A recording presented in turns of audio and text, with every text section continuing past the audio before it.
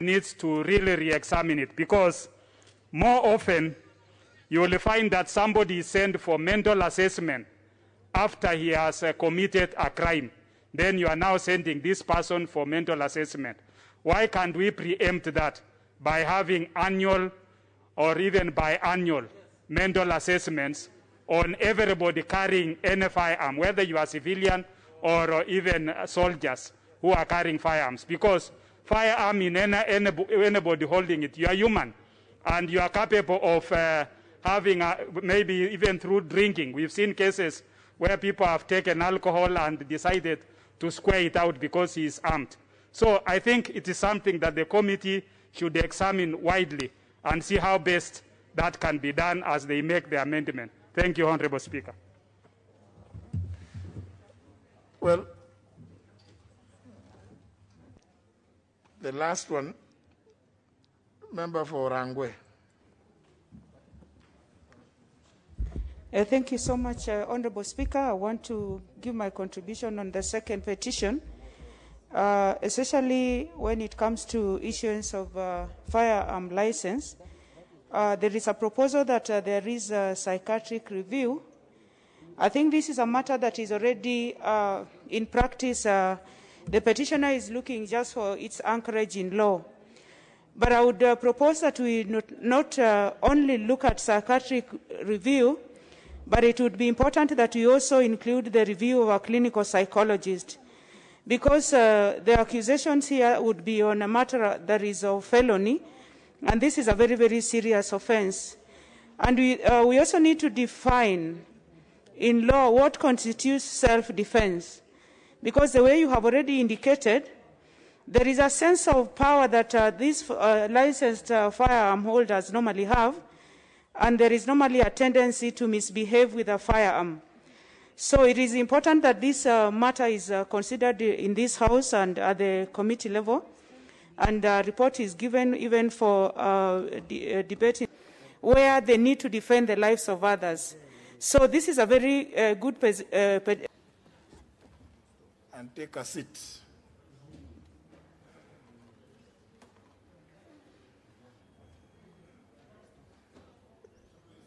The member making his way, why don't you just sit? Yes. Honour members, I had indicated that I was going to make this, deliver this message from the President. I wish to report to the House that I have received a message from His Excellency the President conveying his nomination of Dr. Jamlek Muturi John, PhD, and Mr. Tom Alfred Otieno Oyucho for appointment as a chairperson and a member of the Teacher Service Commission, respectively. Such as the President, having exercised his powers under Article 250, Clause 2, Paragraph B of the Constitution, as read together with Section 8, Subsection 7 of the Teacher Service Commission Act Number 20 of 2012, is now seeking the approval of the National Assembly on the appointment of the two persons as chairperson and member, respectively, of the Teacher Service Commission. Honourable members, Standing Order 45 requires that upon receipt of notice of nomination for appointment of a person to such office, the nomination shall stand committed to the relevant departmental committee of the House for consideration. Further, Section 8, Subsection 8 of the Teacher Service Commission Act Number 20 of 2012 requires the National Assembly to either approve or reject the nominees to the positions within 21 days of its sittings.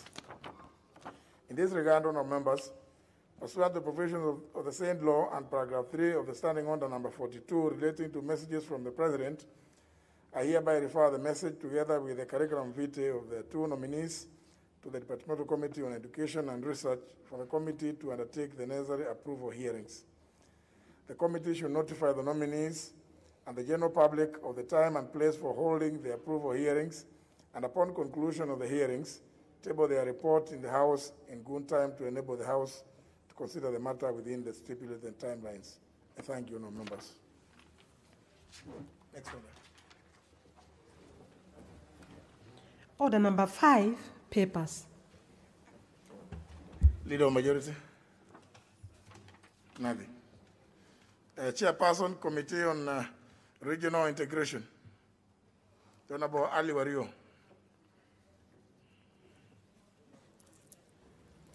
I thank you, Honorable Speaker. Honorable Speaker, I beg to lay the following papers on the table of the House today, Tuesday, March 30, 2021. Reports of the Select Committee on Regional Integration on its consideration of the East African Legislative Assemblies. Reports. 1. The Committee on Regional Affairs and Conflict Resolution on the oversight activities on the proliferation of small arms and light weapons in the East African region. 2.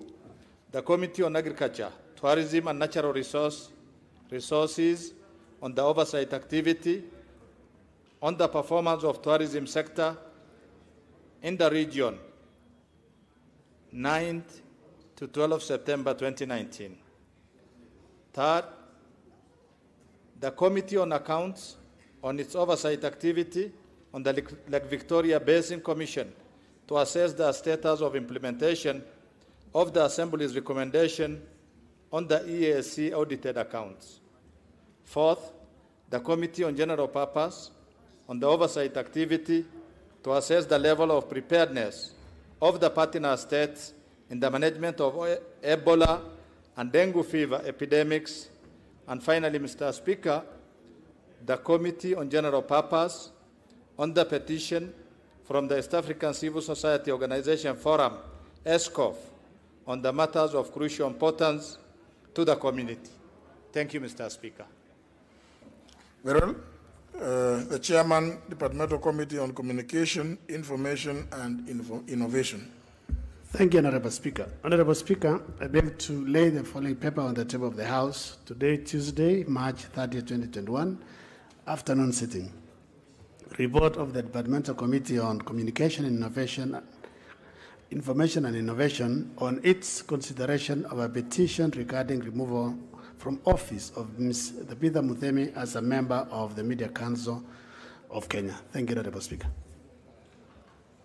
Next order.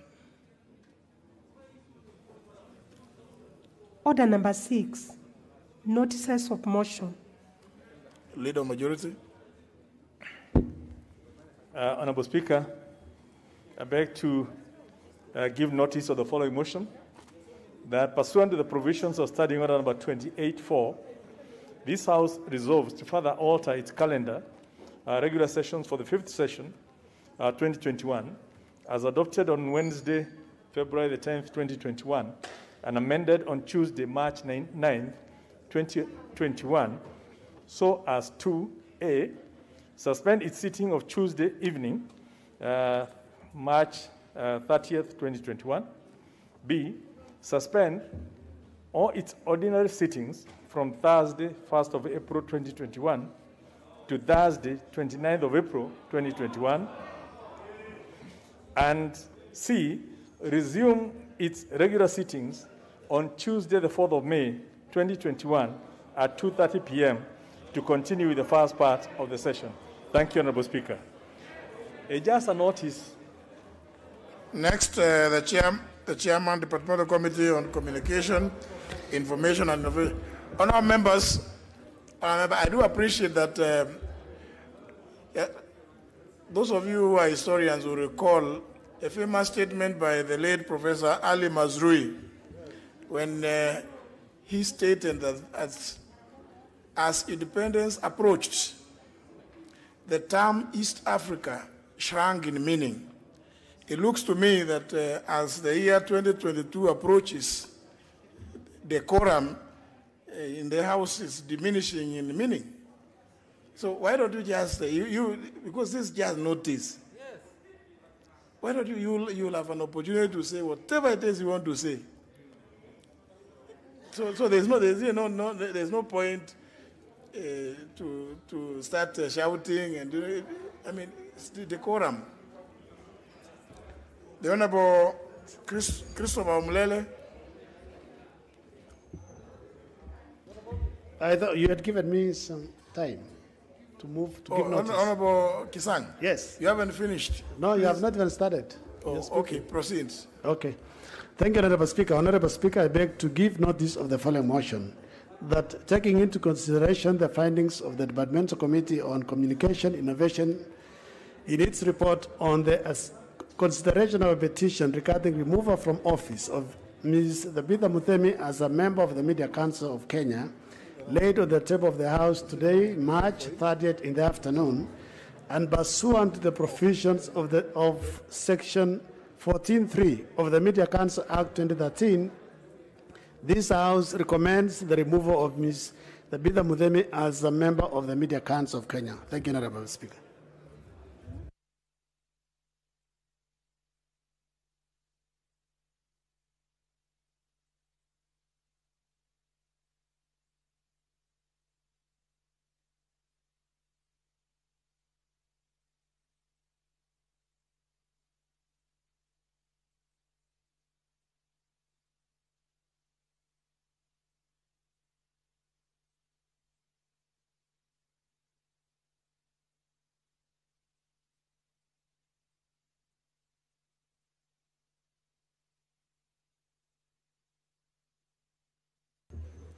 Well, I'm informed that the Honorable Mlele is not in the House, so we skip his notice. Move to the next order.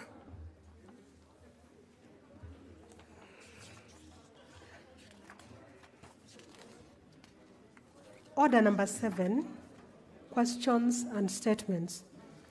First segment on questions. First question by the Honorable John Bundy, leader of the Minority Party. The first question. Thank you, Mr. Speaker. Mr. Speaker, allow me to ask question number 141 of 2021 on the order paper, and this is pursuant to Standing Order number 42A5.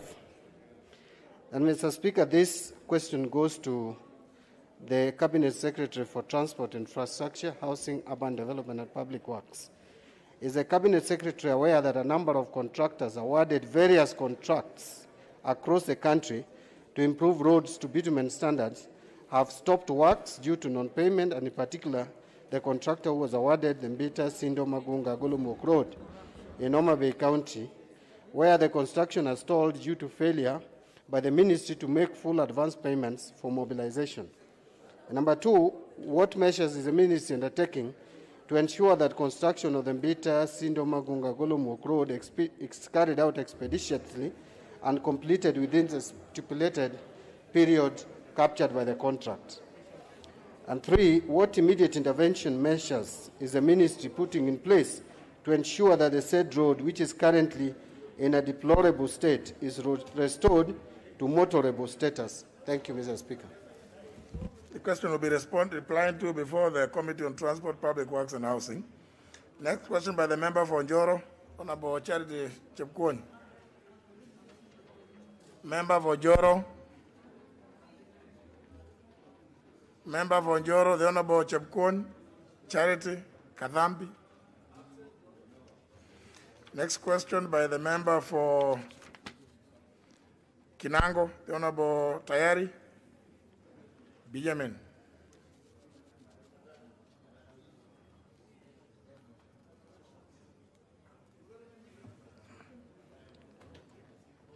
Remember, when you have questions, you press your intervention button.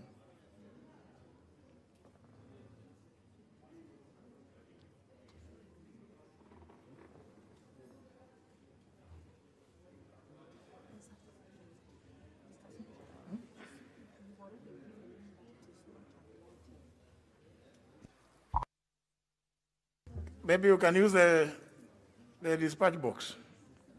Then you are in some place that. Now just come in front. You know, as an elected leader, don't fear people seeing you in full.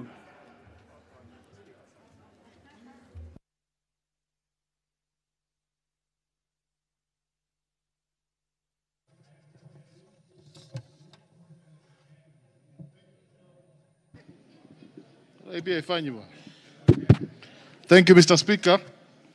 I rise to ask question number 095 of 2021 directed to the Cabinet Secretary for Transport, Infrastructure, Housing and Urban Development. 1. Could the Cabinet Secretary provide a progress report on the efforts made to compensate the resident fishermen who were affected and displaced by the construction of the Dongokundu bypass in Kinango constituency and who are categorized as persons affected by project? 2. When will the ministry pay the said persons their compensation and also factor in the inflationary charges from the time they were displaced to date? I thank you, Mr. Speaker.